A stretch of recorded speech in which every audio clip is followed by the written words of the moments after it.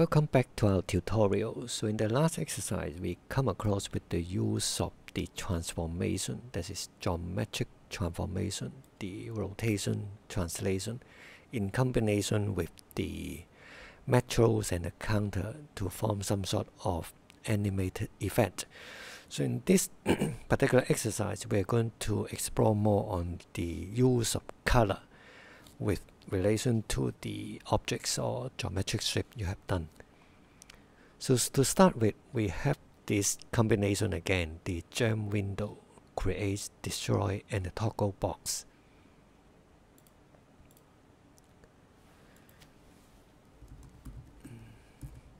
So we have again the gem head and one other geometric shape. So in this case, I'll use a triangle.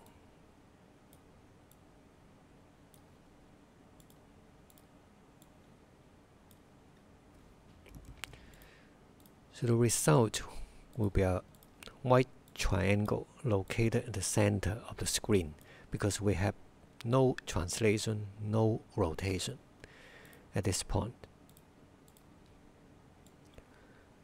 So the color of the triangle is white by default. In order to change the color, we can make use of a number of commands.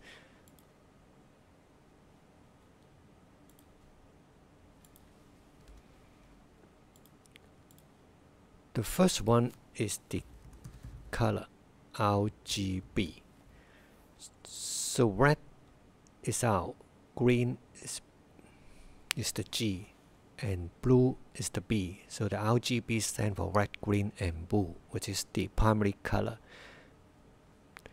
And we can make use of the connection from the gem head to the color RGB and then again to the triangle or whichever shape you would like to draw.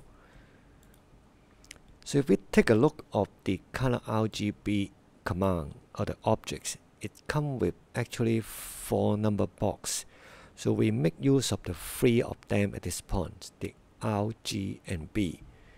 So each one of the number box come with a number, and the number is a decimal number between 0 and 1. And other than using the number box, actually we can make use of a graphical user interface over here.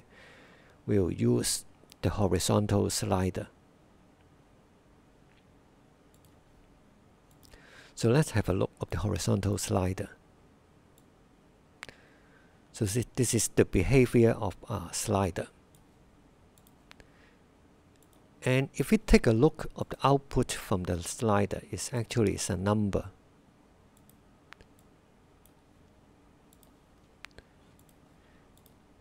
So we can see when we slide that particular slider from left to right, we increase the number from 0 to 127.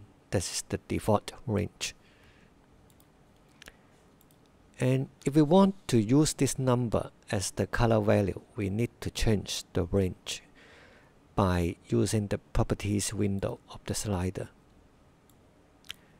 And this is the left one, which is 0, the right 127.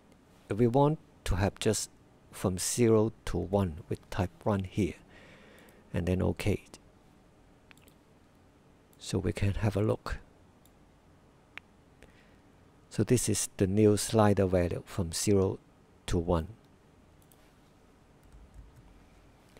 And we can remove this number box and connection and connect the slider directly to the color RGB inlet, the red, the green, and the blue. So we duplicate 2 of them.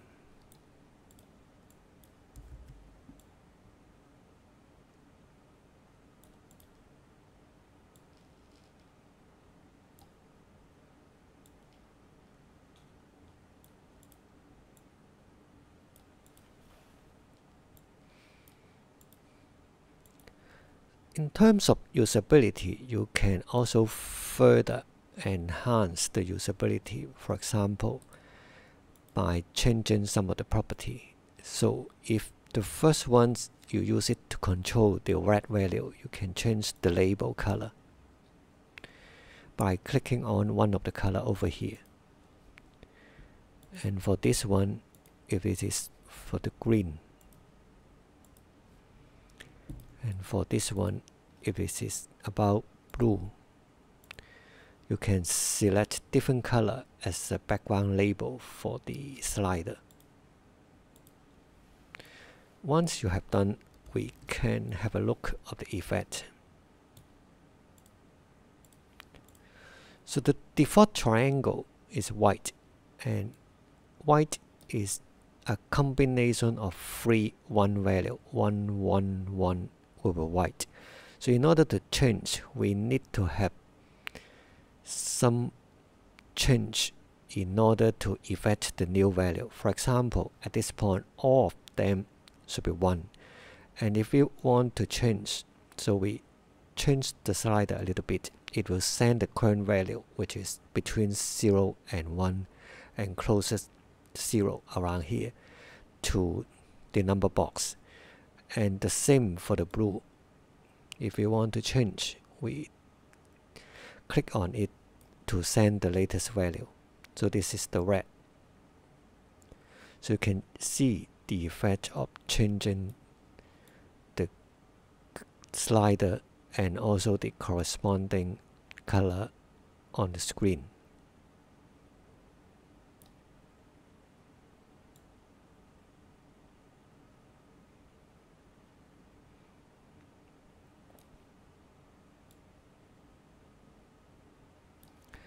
Okay, so this is the total blue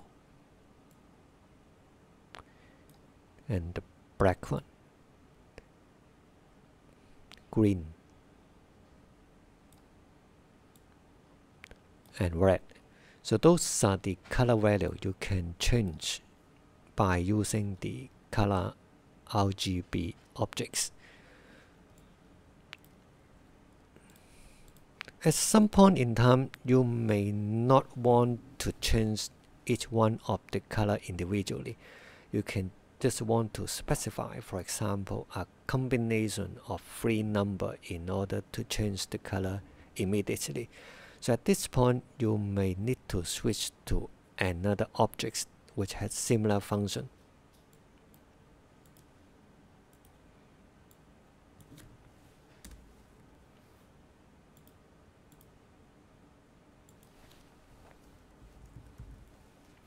So the object is color. So instead of using 3 or 4 numbers to control the color value, and this particular object has only one code inlet on the right hand side, and the value for this particular inlet comes with a list or a message which contains a list of 3 or 4 numbers, and whenever you click on this one, all the 3 numbers will be sent to the color object to change the color immediately. So we can have a look. If you want to have a red one,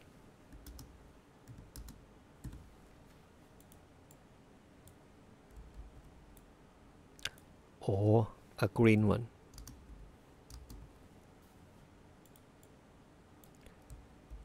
or a blue one,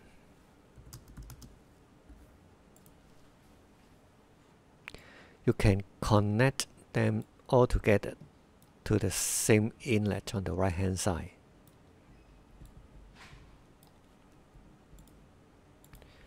So we can test the effect here.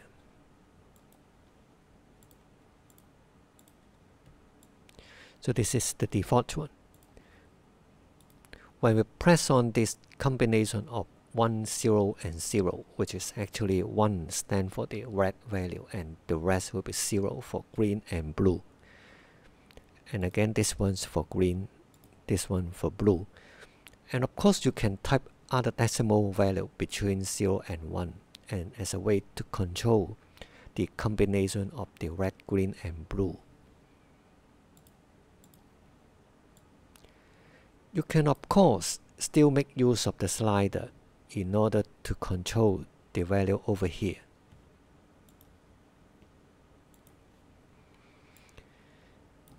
But the operation is a little bit more complicated if you want to use the slider individually to control a list of free values.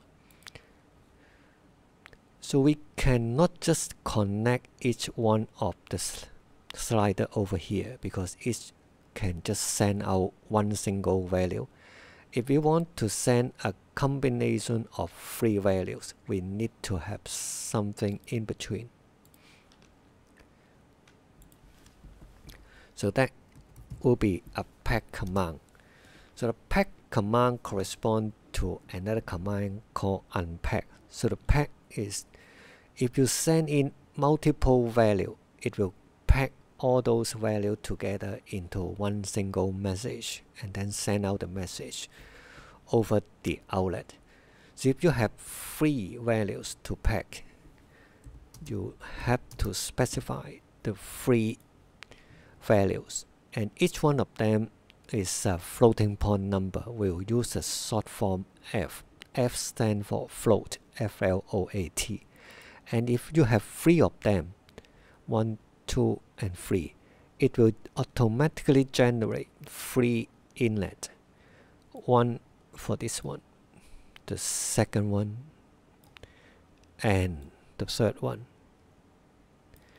And then you can connect the outlet towards the right hand side inlet of the color objects, and then we can have a look of the operation.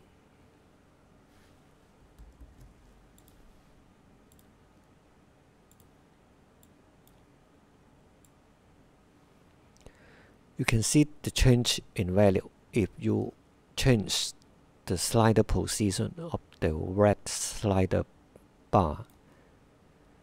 And unfortunately, if you would like to change the green value, no matter how hard you change the slider position, you won't see any change in the color of the triangle until you change the red one. So this will be the same for the blue one.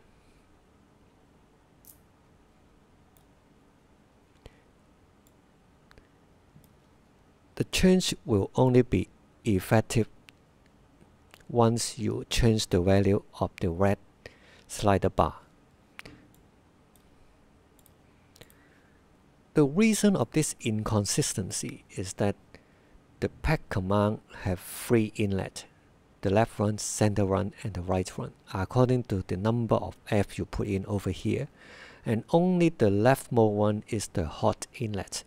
So that means whenever you change the value in the second and the third inlet, the values are just stored over there, and it won't be sent out to the outlet until you also modify the value of the left mode, which is the hot inlet. In order to solve the problem, we come across a command in previous exercise called the trigger. We'll make use of this to handle this situation.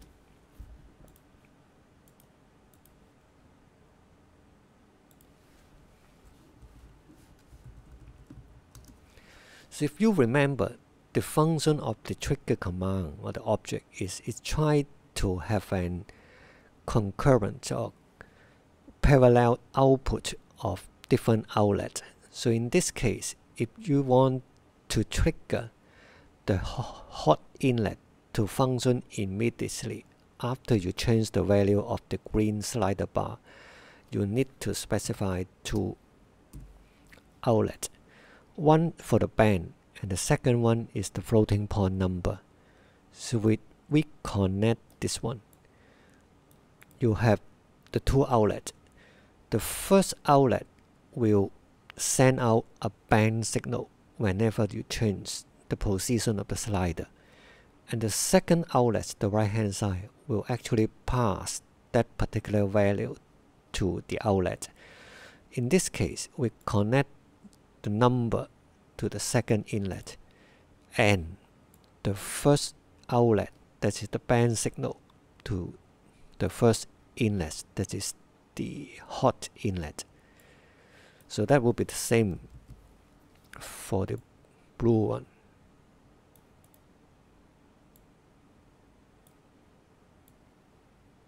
So this one go to the hot, and this one go to the cold. That is the number.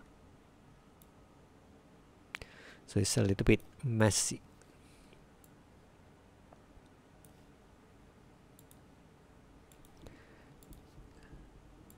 Then we try to have a look of the effect.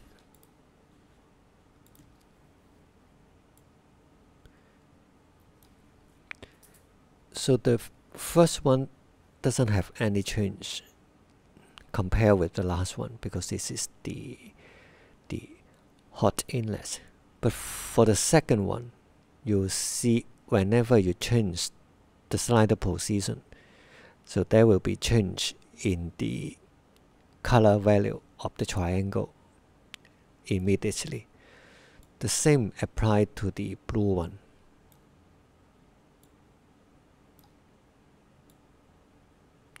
So you can see the immediate effect of the color presentation. So that will be handled by the use of the trigger command and also the pack command together. So in this exercise, we introduce the use of the color command and also the colorRGB command to change the color of any of the geometrical shape.